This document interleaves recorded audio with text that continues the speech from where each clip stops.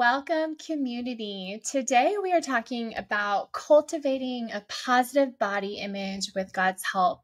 According to a 2022 Good Housekeeping study, 87% of about over 4,000 respondents have been on a diet with a purpose, at least in part, to change their weight or shape. And only about 6% of respondents strongly agreed that they generally feel happy with their bodies.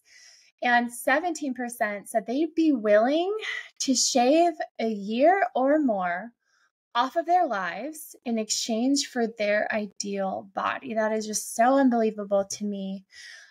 So many of us girls and women, we know that God created our bodies and called them good. His works are wonderful. We know that full well.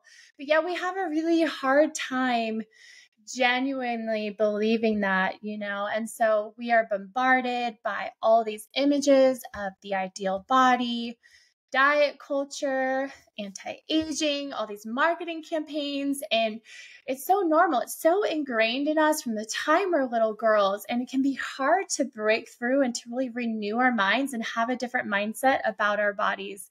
And so many of us can find ourselves, and I've been there too, and I have to renew my mind daily to change. We've been conditioned to try to change our bodies. And so if you can identify with this today, today's conversation is for you. Our guest today is Heather Creekmore. I want to tell you a little bit about her. Heather writes and speaks hope to thousands of women each week, and she inspires them to stop comparing and to start living. And she is the host of the internationally popular Compared to Who podcast. She has been featured on Fox News, HuffPost, Morning Dose, Church Leaders, and For Every Mom. And she's also been on other shows and podcasts. And this is really fun. She was a contestant on Nailed It, which was the hit Netflix Bake Fail show. And Heather and a Marine fighter, pilot turned pastor husband, Eric, have 4 children, and they live in Austin, Texas. Heather, welcome to Wonderfully Made. It's so good. Thank you for being a part of our community. We're so glad you're here. I'm so glad to be here. Thanks for having me. Yes, of course. So congratulations on the release of the 40-day body image workbook. If you're watching this via video, you can see Heather's cute book on my bookshelf. It goes with the little neutral boho theme here. I had the opportunity to pre-read it, but now, Heather, I am going back and really spending my time in it. And it's been really challenging for me, and it's been really transformative for me. And so I want to thank you for creating this resource for Christian women. Oh, thanks, Allie. I appreciate hearing that. Yeah. And so, Heather, why don't we start by having you share your personal journey with body image issues that have inspired you to support women in this way? Yeah. Well, my story, the more I tell it, the more I hear feedback from people that say it was just like their story. And I know there's a little bit of overlap with our stories too, but I was probably in elementary school, about the 3rd grade, when I first heard the thought or the whisper that my legs were too big. And I remember kind of going to school to check and see if that whisper was true, comparing the size of my legs to the size of the legs of the other little girls in my class, determining that my legs were too big and that I was going to have to do something to change that. Since my mom was a really good dieter, I had all the tools I needed to get started right away. So by middle school, I was doing whatever diet mom did. And by high school, I had kind of decided that I was, I'm trying to think of the best way to phrase this, maybe too good for diets. That I could be better than those diets that only restricted calories or foods, that maybe I just didn't need to eat at all. And so I would go to school every day, kind of make it through the whole school day and sometimes even after school activities without eating anything. And then I would get home and of course I would be ravenously hungry and, just eat everything in sight, eat dinner regularly with my family, and go to bed, Allie, really feeling like I had failed, like I had done something wrong. I had broken this promise to myself, like I was better than that. I really didn't have to eat. And that was a pattern for me for years. until I got to college, really. By the time I was a sophomore in college, I lost my period for about 9 months. But at the time, there were only two categories for eating disorders. You either were anorexic or you were bulimic. And I tried to purge, but I couldn't. I mean, and really felt some shame around that too, because I thought that that would be my answer. And I didn't match the then criteria for anorexia, which was an underweight body. I was more of just a normal weight girl who thought she needed to be smaller always. And so, really after college, I discovered exercise, which kind of changed my relationship with food a little bit, maybe for the better in some ways, because I realized I could eat more and I felt good eating more, but then I could go to the gym and I could exercise it off, which now I would categorize as some sort of exercise bulimia. But at the time, I just thought I was being super healthy, right? I was just the picture of what a woman in America is who's healthy. She is burning it off and always worrying about what she's eating and how much she's exercising. And so it really wasn't until I was in my 30s and I had, kind of tried everything in a way. I actually became a fitness instructor thinking that would solve my body image issues. I got married at 31 and really there was a little part of me that thought all through my 20s that the reason I struggled with body image was because I was single, because no man had told me I was good enough to marry. And so got married and that didn't work. Even had kids and really thought and hoped that having children would kind of set me free from body image issues, because I believed that it would take that mental energy I was giving to tracking food and exercise to raise those kids. And that didn't work either. I still had plenty of capacity to think about those. And it really wasn't until I was in my mid 30s that God kind of interrupted life as normal for me. And I do need to kind of back up and say I was a Christian. I was raised in a Christian home. I went to Christian school starting in 7th grade. I went to Christian college. I went to Christian graduate school. So I knew I was fearfully and wonderfully made. I knew from 1 Samuel that God looked at my heart. I knew all those things to be true, but I just had a really difficult time believing it, getting that knowledge from my head to my heart in a way that cured my body image issues. Thank you for sharing. I know my story is very similar to yours, and I'm sure so similar to you, friend, who are listening. Maybe you can connect with Heather's story. I know I remember the exact same thing. It was about my thighs, my athletic thighs, and that really, started that journey as well. And so, Heather, you have this quote in your book, and you say, your workbook or this journey is an invitation to try a new way, and it's to approach your body struggle issues as a matter of the heart and not of the body. I really, really like that. And also you say about it's more about our theology and our theological view of our body, which I think is really, really interesting. Your book is especially, I think, going to connect with people who really do have a deep understanding of scripture. I know you have a lot of references to the Old Testament. And so, Heather, what are some of the most common lies women believe about their bodies and about their beauty and about their worth? Yeah, I mean, there's so many, Allie, but let me kind of back that up just a little bit, because I think the biggest lie that we believe is that fixing our body will fix everything. And that's kind of the overarching lie. It's the lie that we see on marketing. We see it in commercials. We see it on social media. The lie is just fix your body and then you'll be free. Right. And so beyond that, of course, we hear that we're not good enough. We're not thin enough. We're not the right shape. We're, our face is wrong. All the things. But in that, the belief that if we change our bodies, if we get the surgery, if we lose the weight, if we do the exercise to change the thing, if we get the hair, we believe that will fix it. And it doesn't. It just why doesn't. Why do you think we believe that? I mean, is it more of a cultural thing? Is it media messages? Is it deeper than that? Yeah, it's all of that and deeper. And so this was really the key for me finding body image freedom, was recognizing that I had made my body image an idol. And that idol, so idols can be good things, right? We can make marriage an idol. We can make children an idol. We can make our jobs an idol. We can make ministry an idol, right? So idols can be good things, but when we put them in a place, an ultimate place, but I'm going to say a place where they offer us salvation, then that's when they've crossed the line to become idols, kind of substitutes for Jesus.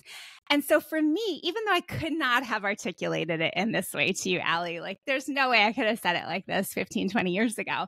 But now as I look back, I really believed that if I did what the marketers told me to do, if I could change my shape, if I could get the body, get the size, all the things, I believed that that would save me. And by save me, I don't mean like that I would go to heaven, but I mean that I would have peace and joy and rest and contentment, and I would feel fulfilled.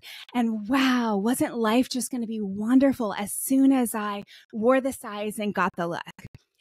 And it was a kind of salvation that I craved. And I think as a Christian, I was almost more susceptible to it because I already had God and Jesus. It was like, check mark, check mark. I know the God and Jesus answer. I'm good for eternity. What I really need right here and now is to have this kind of body, and then I will be saved. And really, even to take it one step further, I'll be safe, right? No one will be able to criticize me. No one will ever reject me. Like I will have a look that will just carry me through this hard world. And so it's tempting to believe it because that's what we long for, right? Like we want to be saved. We want to be safe. Like we'd be crazy not to. But the challenge becomes if we're looking to a body size or shape to save us or keep us safe, well, it's not really an effective strategy, right? And Jesus is the only one who ultimately can save us and satisfy us and bring us that joy, peace, and rest that we crave. I want to unpack this a little bit more. The idea of our body or our ideal bodies becoming an idol in our lives. You know, I see that hindsight in my life too.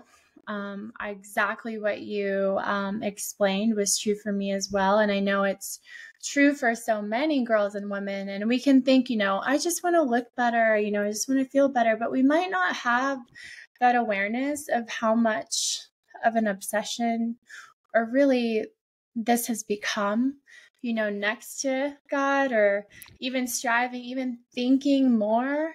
Our thoughts may be filled with more about how am I going to change my body, you know, envisioning your perfect body, criticizing your body, more than our thoughts can go to God, our creator, who wonderfully, phenomenally created us. I think that is just so common. I've been there too. And there's no shame if you're listening and you're like, oh, wow, like this is helping me realize like this is really taking a lot of headspace. And I think, can you talk about like how this really prevents us from living into our true purpose?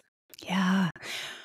Well, it becomes an obsession, like you said, and it's very subtle, right? I think now, especially, kind of the diet culture has moved to talking about health instead of thinness. And so when we were talking about thinness, it was like, well, of course, like that's vanity. But when it's about health, it doesn't sound like vanity anymore. Like it sounds like something that, you know, everyone should be striving for. So how could I be bad? How could I be, you know, following an idol if I'm just trying to be healthier? It's very insidious and very subtle. And so what I like to teach women is the treasure principle, right? It's what Jesus taught in Matthew about how we think about money, right? Where your treasure is, your heart will be also. And so for me, it was just a matter of really being honest with myself. Like, what have I made my treasure? And if I looked at like where I spent my money, well, a lot of my money was spent on clothing and, you know, gym memberships and, you know, nails and hair and other things, facials and other things to make sure that I always look my best, right? And then what I spent my time on, right? Money and time being kind of the two signals of where your treasure is.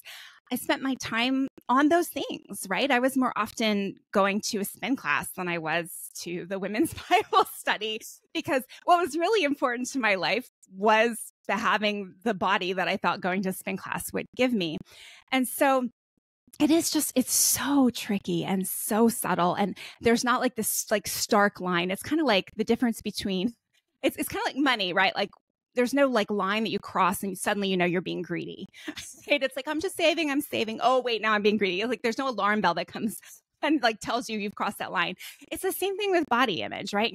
Yes, we care for our bodies, but there is this really subtle thin line that we can cross over into body image idolatry if we're not, you know, really in tune with, okay, God, where's my treasure? Are you my treasure, Jesus? Or have I kind of subtly made health or body my treasure? I love that verse in Psalm 139 that says, "Search me, O God, and know me, and test me, and see if there is any offensive way in me, and lead me into the way everlasting." So friend, if you're listening and you're like, I need to think about this some more, maybe this is become somewhat of an idol in my life. Maybe consider praying that prayer. God, search me, examine my heart, show me what my motives are, and to really get quiet. And, in his kindness, it's not a shame. God never shames us. But he always wants something better for us. And I think that when we lay down our idols before God, he always gives us something better in return. And I think, we so often can cling to these things like, I'm going to have this, and we're afraid to let them go. But when we do, there's a better gift. Have you seen that true in your life, Heather, when you've kind of relinquished this obsession? What have you found instead?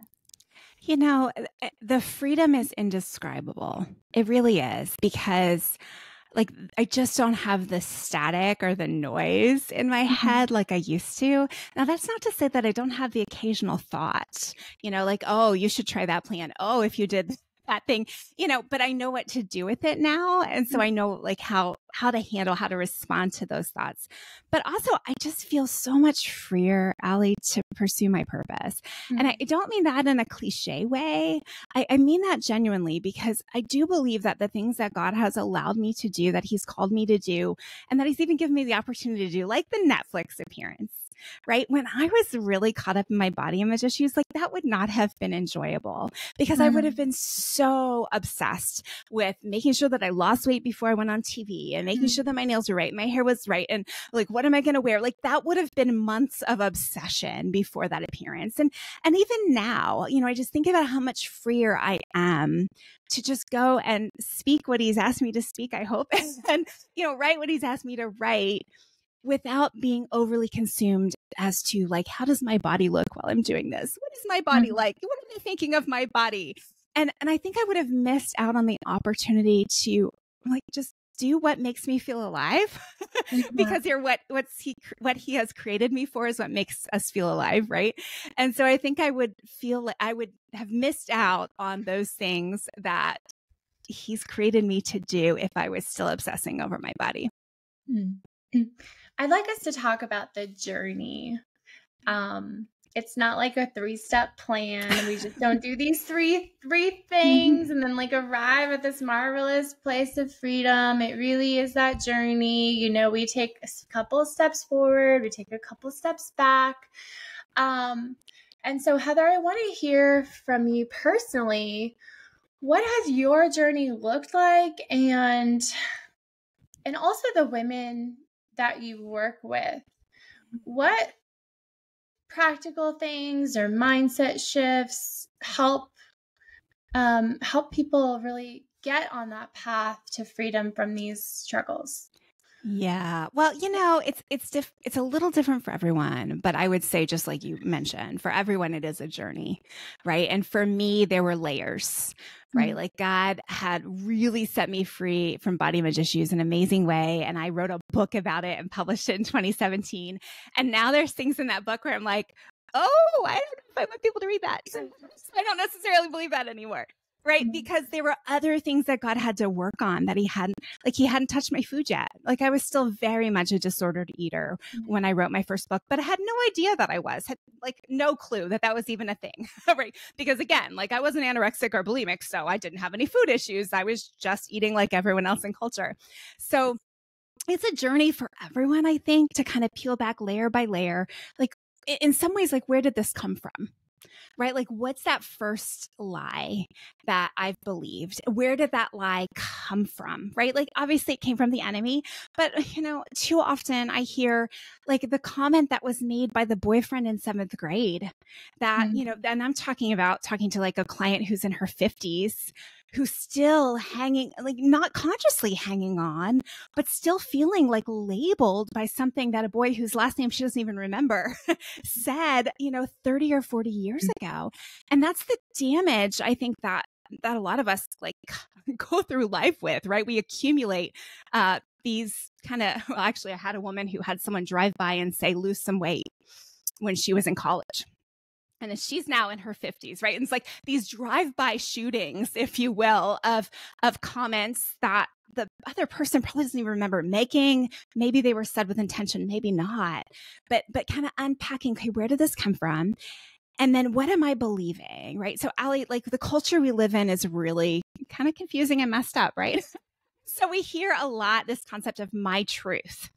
I think when it comes to body image issues, this is something we have to kind of check ourselves in the mirror around, because I want to say my truth is Heather doesn't look good enough. My truth is Heather would be better if she, lost some weight. Heather would be better if she like did this, right? And that's my truth about me and my value and my appearance. Right. But God has truth, capital T truth, which should always trump my truth. And it's easy for us to see this in culture, right? And be like, no, God's truth is best. But in our own lives, it's like, no, we actually have to surrender in a similar way and say, wait a second, no, I'm going to choose every day to believe what God says about me. What does God say about my value? What does God say about why my body was created? What does God say about my appearance? And I have to surrender all of my truth to his truth. And that's a process. I love the practical. And we talk about this a lot on our podcast, is taking these wonderful concepts, these wonderful principles. How do we apply these to our lives? How do we make them practical? And I'd like us to talk a little bit more about that. I have some things that I continue to practice that help me. But Heather, I want to hear for you, like, is there a specific verse that you repeat in your mind? Is there a specific truth declaration? You talk a lot about changing the way that we think, but how does that look like for you practically? Yeah, for me, practically, it's really idol identification. It's really what I do. And that's what I teach a lot of my clients to do, right? Like whenever there's something that I find myself fixated on, it's like, what do I believe that thing is going to give me? Like, why have I elevated it to that spot? Like, what am I believing? Or even like if I see a woman and I'm tempted to be like, oh, she looks so much better than I do. Oh, if I only looked like her, right? The comparison thing, right? But then it's like, wait, what do I believe about like her body type or her body size or her life? Like, I'm objectifying her. Yes. And what am I also believing about her because of the way she looks? And so I'm kind of constantly challenging that idol, the way it creeps up. There's lots of practical ways I think we can, like you said, there's verses that encourage some people like more than others, right? Like my verse is Jonah 2:8, those who pay attention to vain idols forsake all hope of steadfast love. And I know not many people have like a life verse from the book of Jonah, but for me, it really was, in my walk, my very long walk with the Lord, it was identifying that I had become an idolater that really turned everything around for me and helped me find a new path. Thank you for sharing. I'd love to share a few things that continue to help me. I'm still on this journey myself of renewing my mind. I mean, these thoughts have been like such an entrenched part of my journey as well. And it's, daily asking God, just help me not to think this way or to believe that I still need to change my body. One thing that I did is I wrote with a pen on my mirror, your body is good. Now go and love people. That is really a reminder for me. I grew up constantly body checking. And I found that the more that I body check, the more hyper aware I am of my body, the more that I pick it apart. And how is my body looking today? If it looks good today, maybe I'm okay. If it doesn't look good, I'm not okay today. Also, I have a practice I've been trying to do when I do find myself tempted to compare. I say, she is wonderfully made, and so am I. Her life is a miracle, and so is mine. Also, I found wearing clothes that are more comfortable. I know you know this as well, and I'm sure you work with all these practical things with your coaching clients. And what was one other thing? I think those are two of the big things for me. So I just wanted to share those with you who are listening in case you find that those may be helpful. Heather, I just love this conversation. Listeners, I want to encourage you to grab a copy of Heather's wonderful book, The 40-Day Body Image Workbook. You can find that on Amazon, wherever books are found. Also, we'll share a link to Heather's website where you can connect with her. Her podcast is called Compared to Who. And so, Heather, if you had a megaphone right now, and every girl and woman in Western cultures who deal with body image, who deal with, wanting to look a certain way, if everyone was listening to you, what would you want to say to them? That's such a good question, Allie. Whew. I would want to say that, first of all, do not believe the lie of the enemy who's telling you that you are different and you can't feel different. Because I think that's the number one thing that he tells people is that works for other people, but that won't work for me. I'm never going to feel differently about my body. And so I would shout that no, body image freedom is possible. You do not have to feel bad about your body for your whole life. Like, that is not a sentence that you are sentenced to. I should probably say that differently, but that's not something you're sentenced to. Like, freedom is possible. Freedom in Jesus, not freedom in a new body, but freedom in Christ is possible. And you will be amazed at how different you can and will feel when you find body image freedom. That's so good. Thank you for sharing. Friends, I just want to point you to some of our resources. We created a new online community for you. It's daily getting better. We have big vision for this. It's our online community through Mighty Networks. You can find a link on our website and in the show notes. It's just a beautiful place that we put Christ-centered encouragement and content. We're going to be offering resources with experts to encourage you in your faith and in your mental health. So we'd love for you to join there. If anything we're doing here at Wonderfully Made, this podcast is an encouragement to you, please share it. Please share with all the girls, with all the women in your life. We really are an intergenerational ministry. And so we would love for you to just share this podcast, text it to a friend, subscribe wherever you listen. We are so grateful that you are part of our family, of, I guess, our sisterhood, our community here at Wonderfully Made. And I really hope that today's conversation really encouraged you. I know it did, Heather. I want to thank you for the work that you do to help so many girls and women find freedom. So thank you for joining us, and we'll stay in touch with you. Sounds good. Thank you so much for having me.